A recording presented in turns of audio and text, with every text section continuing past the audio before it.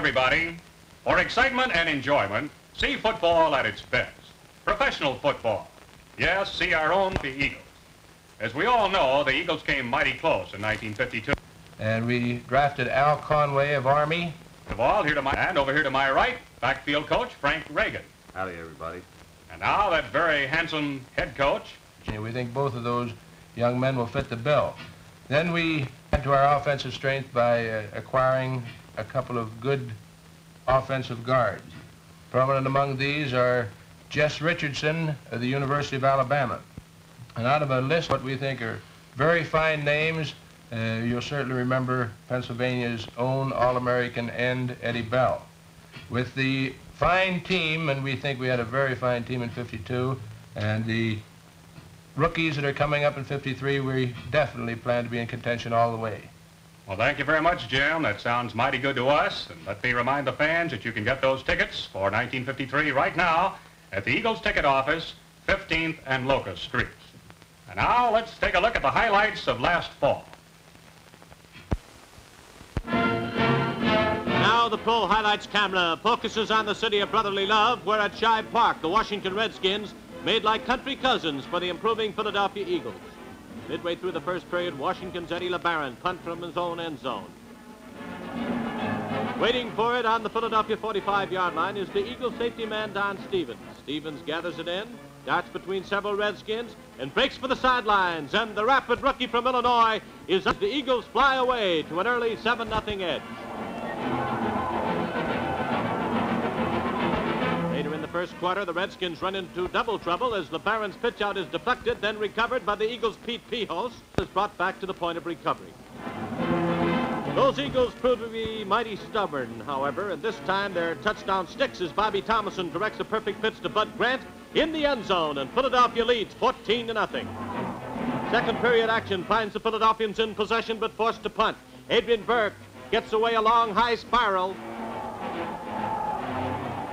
Rookie Redskin back Johnny Williams puts his talents on display as he races down the sideline.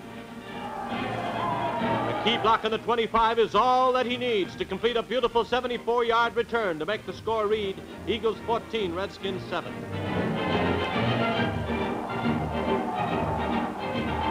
Right after the kickoff, the Birds spread their wings in quest of another score as John Husvar bolts for an 11-yard pickup. Bobby Thomason takes over at the helm of the Philadelphia machine and flips to Pete Pihos, who drives 20 yards to the Redskin 28.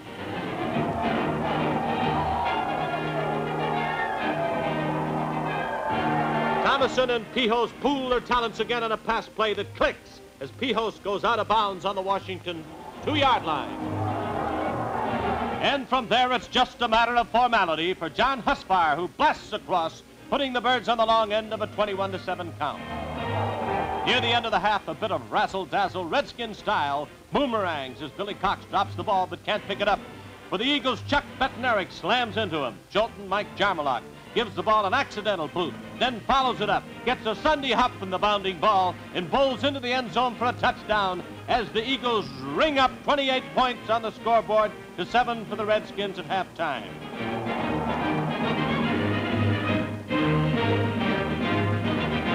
The Philadelphians score another at the outset of the second half to lead 35-7 when the Skins come to life as LeBaron throws to Gene Brito, who's dropped on the Eagles 28. On a wide sweeping play, Julie Reichowitz becomes the Redskins' pigskin porter as he tears to the Birds' 2.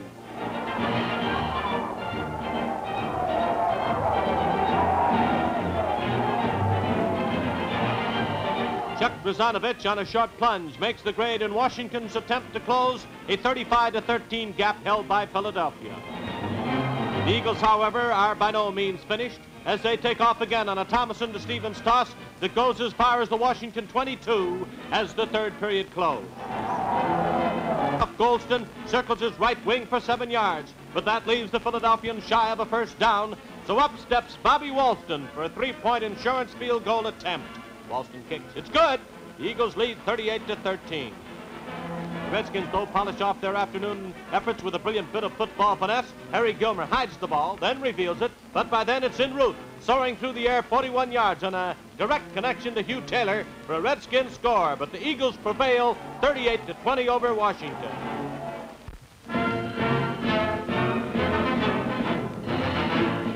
Next stop is Shibe Park, Philadelphia, where the feathers fly in a bird battle between the Cardinals and the Eagles. It's 0-0 in the second quarter. Cardinals ball on their own 21, but Charlie Trippi and Billy Cross get crossed up on the signals. Both let go of the ball, and alert, Eagle End Pete Pihos swoops in and flops on it, gets up and scampers for a score. Bobby Walston boots the point as the Eagles fly away to a 7-0 lead over the Cardinals.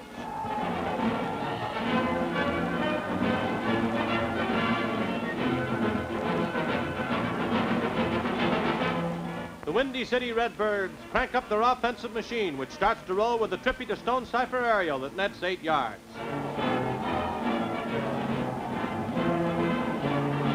The tricky Charlie Trippi treads on the accelerator and fools the Philadelphians while he goes rambling along 26 yards to the Eagles' 18.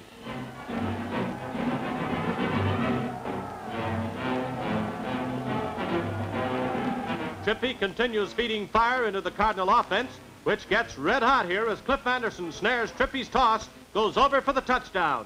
Joe Gary converts, and the Cardinals tied the game at 7-7. Near the end of the first half, the Cardinals take over it again, but not for long, as Don Panciera, while attempting to pass, is snowed under by the Eagles. Again, it's Pete Pihos plopping on the pigskin, and the ball goes over to Philadelphia. There's less than a minute to go before the end of the first half, and the Eagles make the most of every second as Don Stevens grabs Thomason's short pass and scurries down the sidelines before being pushed out of bounds on the Cardinals' 12. But there are only 6 seconds left and not enough time for another running play, so the Eagles send Bobby Walston in for a field goal attempt. Walston's foot slams into the pigskin. The kick is good as the Eagles break the tie, go out in front 10-7 at halftime. In the third period, the Cardinals fight to overtake the Eagles as Charlie Trippi rifles a bullseye to Don Paul for a gain of 11 yards. Trippi and Paul team up again on another pass that puts the ball on the Philadelphia 36. A quick opening play with Emil Sitko carrying is good for 8 and a first down on the Eagles' 18, and the Cardinals are threatening. But after 3 downs, the Cards are still on the 18, so Joe Gary comes in for another field goal attempt. The Eagles' Bucko Kilroy breaks through to block it. Russ Kraft picks up the ball to kill the Cardinals' last threat, for that's as close as they come for the remainder of the game. So the Eagles go into a second-place tie with the Giants in the American Conference race by trumping the Cards 10-7.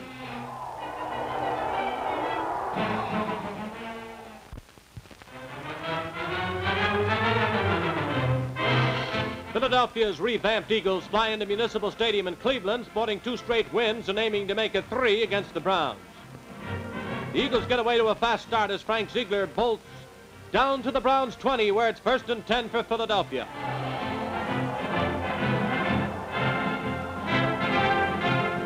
Ziegler again packs the pigskin on a 9-yard thrust to make it goal to goal for the Eagles.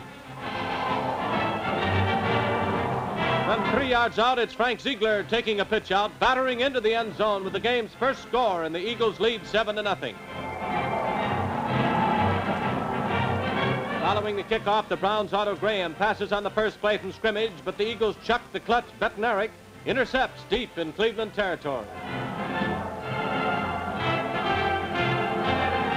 The Eagles make their break pay off in points as Bobby Thomason shoots a short pass to Bob Walston, who grabs it and carries himself the ball, and 3 Browns over the goal, and the underdog Eagles assume a surprising 14-0 lead over Cleveland.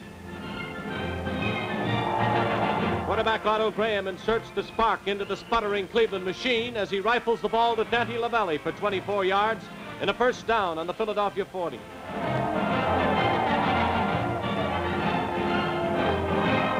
Otto Graham throws the throttle wide open as he whips his right arm around and lets go with a spiraling pass that's gathered in by Max Speedy on the 5. And Speedy completes the 28-yard maneuver that puts the Browns on the scoreboard, but on the short end of a 14-7 tag. Second period now. Graham is still at the controls and going strong. Graham twirls a tremendous toss upfield. Max Speedy makes the grab, and the Browns are on the Eagles' 28. Otto Graham and Max Beatty put on their passing catch act once again, and it net 9 yards for the Cleveland cause. But on 4th down, the Browns are a yard short of a first down, so in comes the man with the magic foot, Lou Groza, whose 3-point field goal cuts the Eagles' advantage to 14-10 over Cleveland at halftime. In the second half, Graham unwraps his passing arm right away with a handsome heave to Max Beatty, who takes it with no one near him, and before they know it, the Eagles find themselves behind 17-14.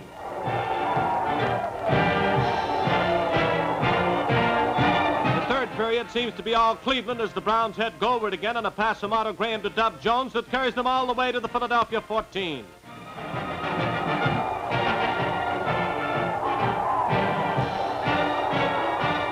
The Birds' defense stiffens and stops the Browns on the 13, but from that distance, they can't stop Groza, whose second field goal of the day gives Cleveland a 20-14 edge.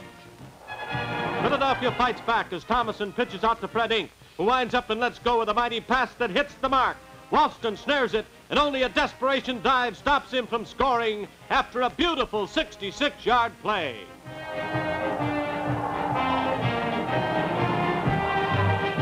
The effort proves to be a wasted one, as on 4th down, the Browns rise up to stop John Brewer and halt the Philadelphia threat on the 3-yard line.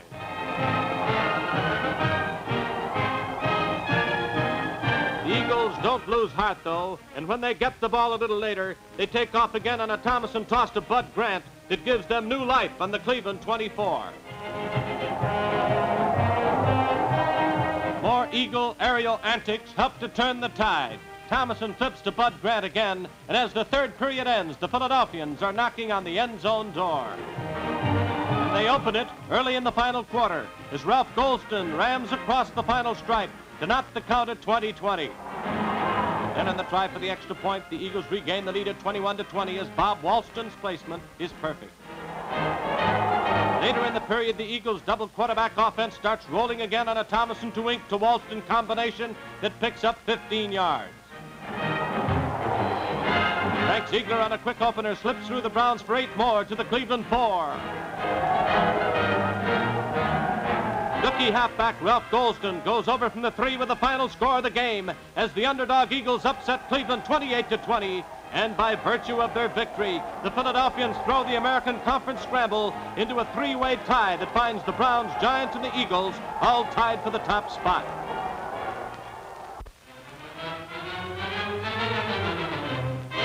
The high-flying Philadelphia Eagles soared into Comiskey Park in Chicago to meet the Chicago Cardinals in another all-important gridiron clash. Going into the contest, the Eagles were sitting on top of the heap in a 3-way tie for first, and the Cardinals were looking to snap a 5-game losing streak. The fireworks didn't start until early in the second quarter. Then, with the Eagles in possession on their own 23, Bobby Thomason completes a long, low pass to Harry Grant. Ray Ramsey of the Cards makes the tackle and causes Grant to fumble. However, Frank Ziegler is on the spot to recover, and the Eagles remain in possession on the Chicago 35. You got to keep a good thing going, say the Eagles, so it's Bobby Thomason again on the pitching end, only this time Pete Pihos is the receiver for a first down on the 21. 3 plays fail to produce yardage, and it's a field goal attempt with Bob Walston doing the honors. From 35 yards out, the Tollmasters try is good. Philadelphia leads 3-0. Cardinals come right back with an aerial attack of their own. Charlie Trippi teams up with Don Stonecipher for a 13-yard completion to the Eagle 20.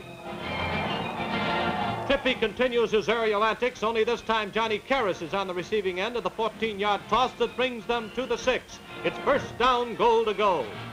2 plays later, the combination of Trippi and Karras pays off as the Cardinals score the first touchdown of the game. The conversion is good, and they go ahead of the Eagles 7-3. The Eagles need and want this win, but the Cards will not give ground. In fact, they throw Bobby Thomason for a 14-yard loss on his own 5-yard line. Thomason tries to toss his way out of the jam, but he is nailed by Don Joyce in the end zone.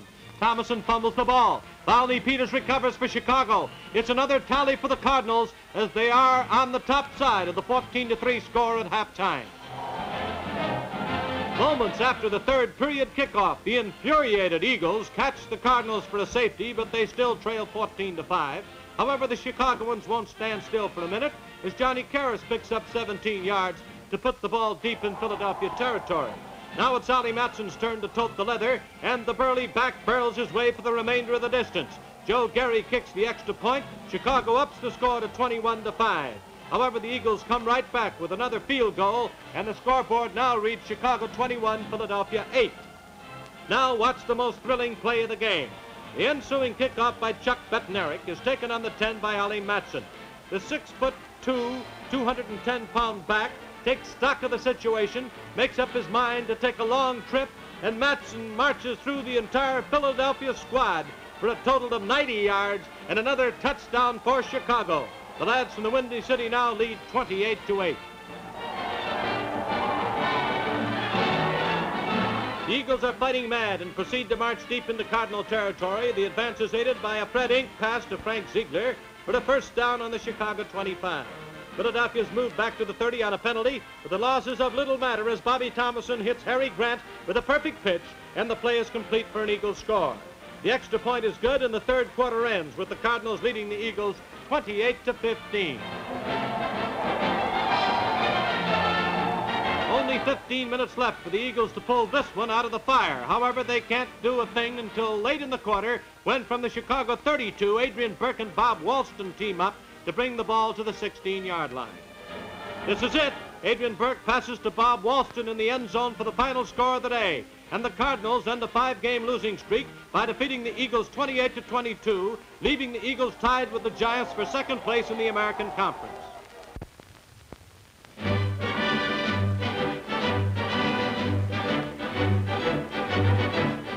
The wandering Dallas Texans invaded Philadelphia's Shibe Park to battle the title-hungry Philadelphia Eagles before nearly 20,000 fans. Early in the opening quarter, Eagle quarterback Bobby Thomason pitches to Al Pollard for 10 yards, a first down on the Dallas 31. Now watch as the Telra slow-motion camera follows bone-crushing Al Pollard. He takes a pitch out from Thomason and bulls his way for 14 big yards to the Texan 17.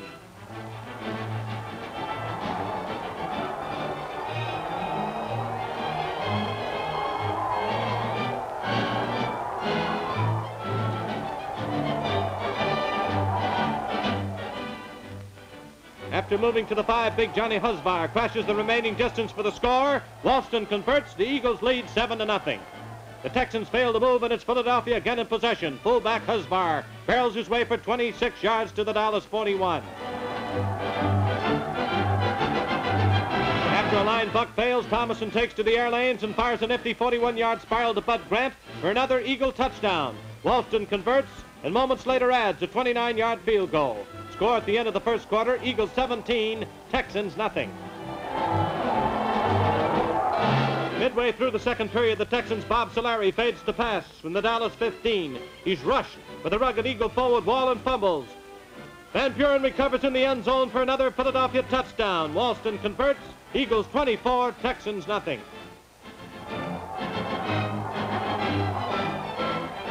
Texans fight back. Solari from the midfield stripe fades and fires a perfect strike to Buddy Young, and the play nets 30 yards to the Philadelphia 20-yard line.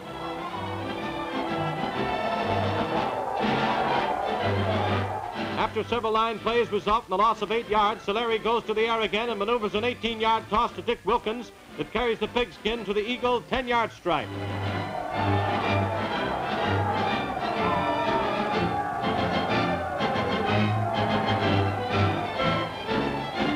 On third down from 1 yard out, Buddy Young drives into pay dirt, and Pat Canamella converts, making the halftime count read Philadelphia 24, Dallas 7.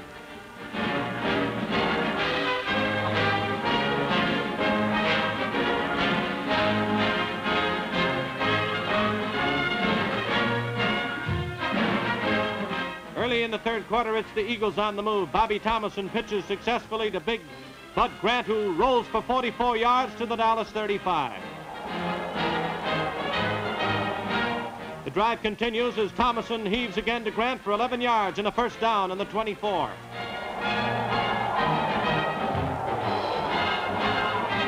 Thomason stays in the O-zone and rifles again to his favorite target, Bud Grant, for 23 yards. Another Eagle touchdown. Walston converts. The scoreboard reads 31-7. Eagles lead.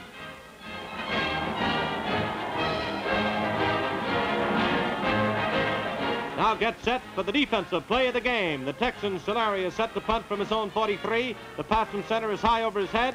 He recovers the ball, attempts a lateral. However, Eagle tackle Vic Sears is Johnny on the spot as he intercepts the leather and rambles 9 yards into the promised land with his first touchdown in 12 years of pro football. Walston converts, and now the score, Eagles 38, Texans 7.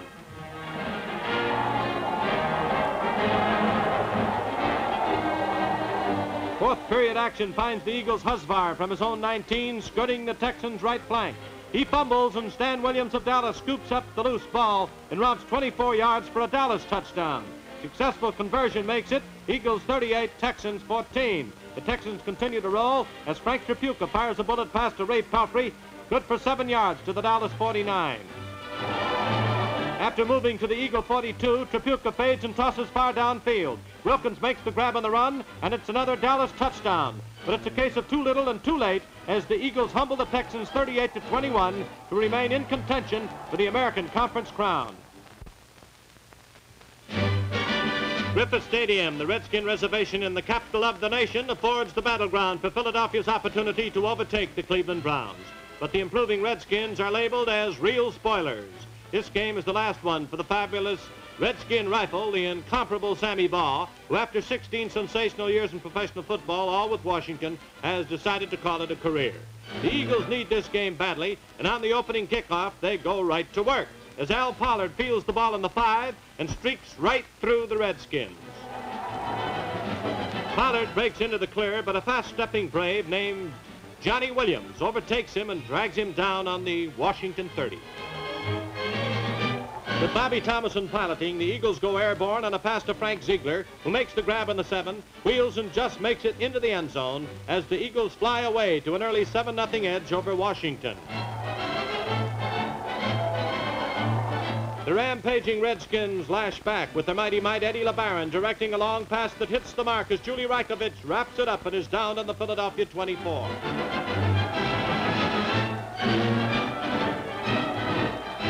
Once again, LeBaron, the little man in the Redskin camp, plays a big role as he fakes runs, then passes goalward. Gene Brito pulls it in the end zone as Washington ties the game at 7-7.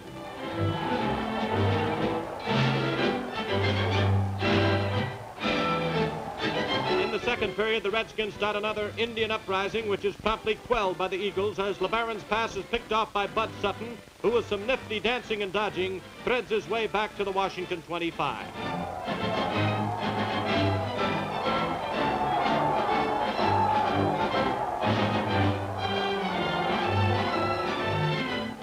A short pass into the right flat from Thomason to Frank Ziegler puts the Birds on the Redskins 7.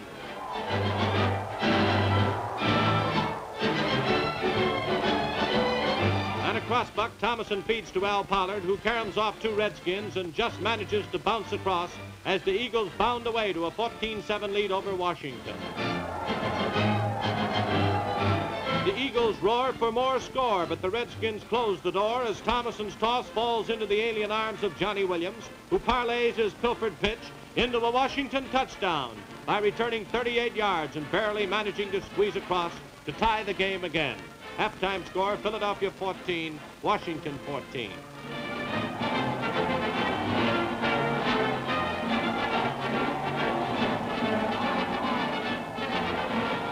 The stalemate stands up until the 4th quarter when the Skins launch a drive as LeBaron hits Gilmer with a spot pass that's good for 13 yards. Here's that same play again, but with a slightly different twist. LeBaron jumps and throws. The Eagles' big Mike Jarmaluk injects a bit of legal larceny as he filches LeBaron's toss. And the hulking 240-pound tackle barrels 44 yards to a Philadelphia touchdown. The jubilant Eagles swarm all over Jarmaluk as they take over the lead at 21-14. The Redskins, though, put on their war paint and really whoop it up on a LeBaron to Gilmer pitch-out, with Gilmer hoisting a tremendous 70-yard heave to Hugh Taylor, who's pulled down on the Philadelphia 16.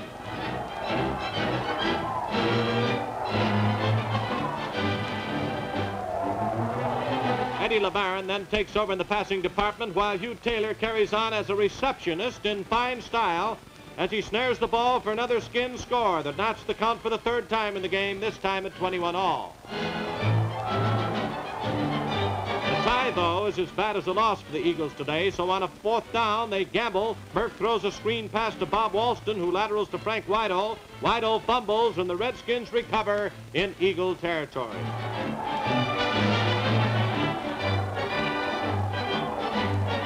The Redskins want this game as a going-away present for Sammy Baugh. And Choo Choo Justice opens the throttle on number 22 as he chugs 26 yards down to the Eagles' 1.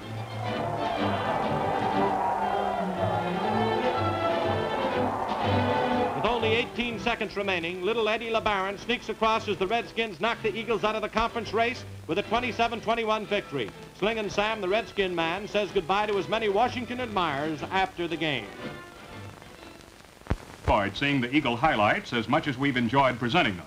We'd like to take this opportunity to say thanks for the grand support that you expressed during the 1952 season, and we'd like to see that same fine support in the future.